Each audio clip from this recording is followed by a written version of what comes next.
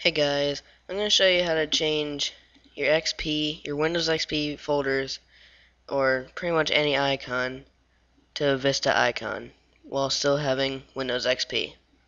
What you want to do is go to the link in the description for crystalxp.net, and all you got to do is click download. Now I already have it, so I'm not going to re-download it, but it's a simple download. You either save it and then right click and open, or open it with some other thing, but I recommend you just save it to the desktop or something. Anyway, it'll come up as this ICONTWEAKER, and once you have that, you won't have this. So to get that Vista theme, what you want to do,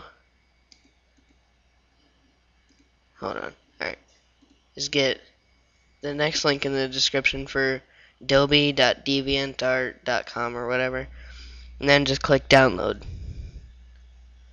And again, I already have it. So again, that's a very simple download, and once you have this, you click this, load theme, and then it'll have all these icons that it comes with.